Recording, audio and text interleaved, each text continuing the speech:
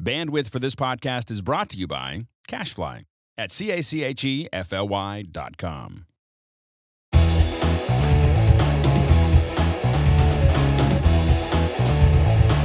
Welcome back to MacBreak Studio. I'm Mark Spencer. With me is Steve Martin. And today we are going to talk a little bit about audio in Final Cut Pro 10. Is that right? Yeah, what I call audio sweetening. Audio sweetening. Yes. Okay. Now, audio sweetening is a term you hear in post-production circles. It simply means anything you do to your audio, make it sound better. Anything you do to your audio, make it sound better. That's right. Make it louder, make it quieter. Well, it's funny.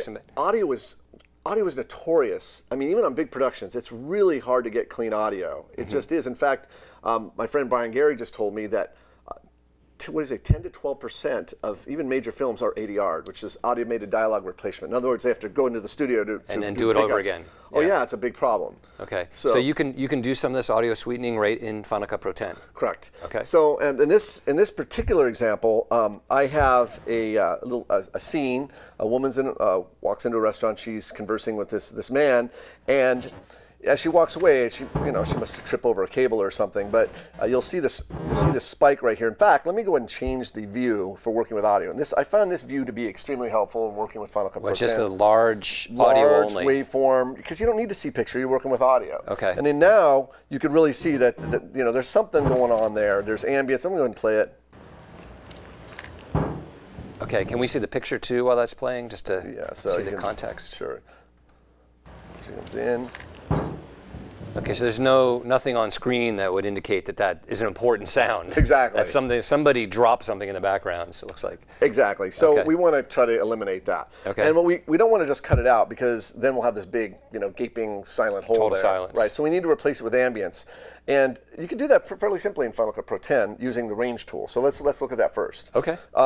I'm going to go ahead and get the range tool. You can press R. And this area here is decent ambience. There's no noise in here. So by ambience, you just mean the general sound in the room. Even though there's no dialogue, there's no action, there's no noise, there's still something going on. Audiophiles call it room tone. Room tone. Essentially room tone. And what we do is grab a piece of good room tone to cover over that piece there that we're about to remove. Okay. Okay. So what I'm going to use is this range tool, and I'm just going to drag out this little area here. Probably just enough to cover the area that you want to replace, right? And then what I'm going to do is Command C to copy, right? Now, it's copied, so I've got in the clipboard that room tone copy. That little chunk, okay. Yep. Now, another thing that's really important is this feature that was introduced in 10.03 called clip skimming. Clip skimming, This is really important. With clip skimming, you could skim, and notice it's skimming, I could skim over that piece. And we can hear that part, right? You can hear it. As opposed to using the regular skimmer where it's looking at the primary storyline, it's looking at everything. This one isolates your skimming just to the clip you're working. Okay. And the important thing about this is you can skim, and let's say I want a blade right there. With the skimmer already there, all I need to do is hit Command B, and it blades it. So it'll blade it right where the skimmer is.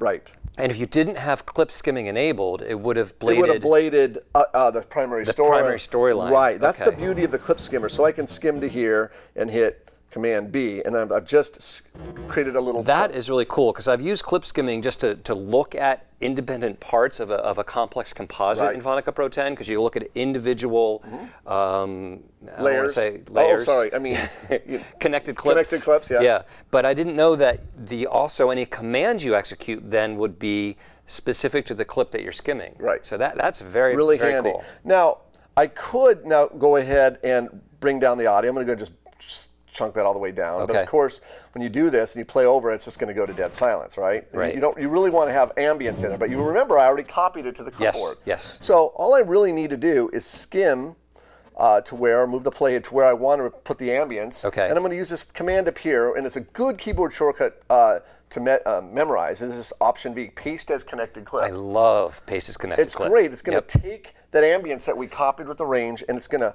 connect it, so you can see. I'll zoom in. It's going to connect it right below the portion that we just knocked out. See that? And what's really handy, if I play over this, and so you play over the whole thing, you should be able to not hear that noise, and ambience covers it up. Yep. Okay. Now I got a little bit here. There's a little something afterwards. Now what's nice about that, I can switch to my trim tool, and let's say press T, and you can actually Actually, it's interesting with connected clips, the actual rolling trim tool doesn't work. What you have to do is you got to do one side and then the other. This is something that I want Apple to put in, the ability to actually do a rolling trim on connected clips. That would be very, very handy. It works on the primary storyline, and then you expect it to work with connected clips. Exactly. So now this should pretty much have dealt with it now. So now I don't have any noise at all. Yeah. Well, and you've just got the ambient room tone. Right. Now, one last thing is audio editors do all the time is because you have this hard cut coming in and out. Just actually undid this here.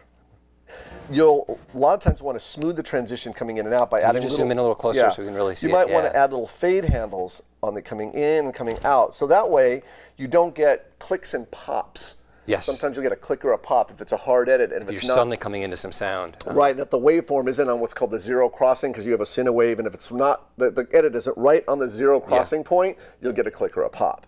So what's really important is you can do that, but that's a lot of work. What's better is to select the clip and hit Command-T, and it actually adds little transitions at the head and tail with one command. It puts it in a storyline and then adds the transitions to both the beginning and end. Correct. Okay. Beginning and end. And what's also nice is if you select the transition and go to the inspector, you have your 4 fade types right here: linear, plus 3B, minus 3B, S-curve, right here from the pop-up. Okay, because it seems like maybe you wouldn't have those the way you do if you did drag the little fade handle in, you can do it there, but here you can do it with a transition as well. Absolutely. Change the type of fade. So using the clip skimmer, commands at the clip skimmer, and using transitions, Command-T, you could really go through your timeline in very short order and do a lot of really quick sweetening.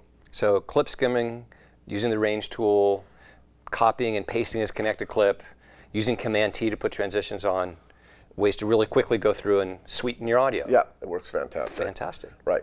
So this and other things we have on our website, Ripple Training. We just came out with a audio editing from Damian Allen. That's excellent. Covers compressors, noise gates, you know, all of that stuff that when you open the panel, you're like, whoa, close it. Just close it. But it's a whole tutorial focused on audio editing, sweetening in Final Cut Pro 10. Cool. Exactly. So check that out at rippletraining.com. And thank you, Steve. Thank you. And thank you for watching MacBreak Studio.